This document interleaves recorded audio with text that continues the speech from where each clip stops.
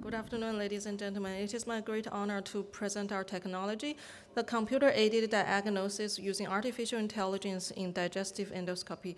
I'm the co-founder and chief scientist of Shanghai Vision AI. How to? It's the top button. Oh, thank you. There has been some breakthroughs in recent years in the computer-aided diagnosis using artificial intelligence. The most exciting progress has been made in the automatic polyp detection and classification during colonoscopy.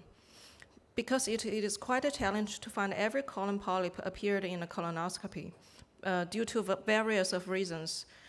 As a result, significant adenoma miss rate ranging from 6 to 27% has been reported in the US, but every 1% increase in adenoma detection rate can predict a 3% decrease in the risk of interval colorectal cancer.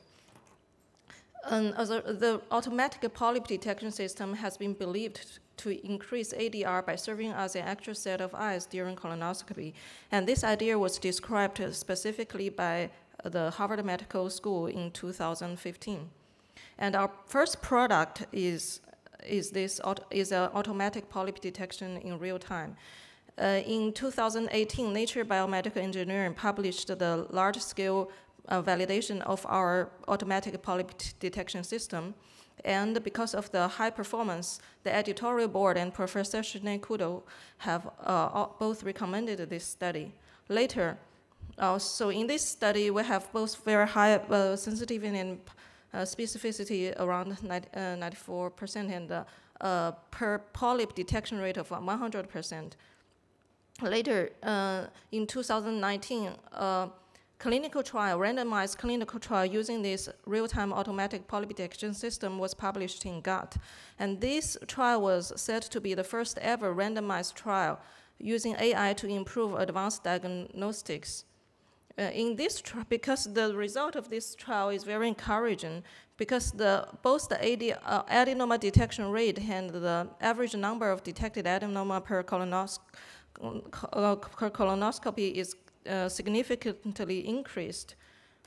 As the second product, we developed an algorithm for the early detection of esophageal squamous cell carcinoma, because esophageal cancer is common in a certain part of the area. In China, 90% is squamous cell carcinoma. The early detection and removal enables a 5-year survival rate above 90%, but if detected at an advanced level, the 5-year survival rate is very poor. We use deep learning to detect the precancerous lesions and early squamous cell carcinoma.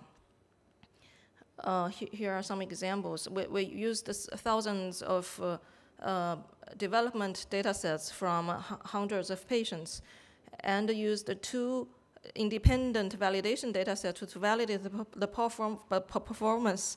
And for the data validation, for the image data sets, we get high sensitivity and specificity and AUC of 98.9%. And for the video data sets, overall we get high performance. But for the non-magnifying NBI frames, the sensitivity still need to be further improved. So further work on this. Thank you.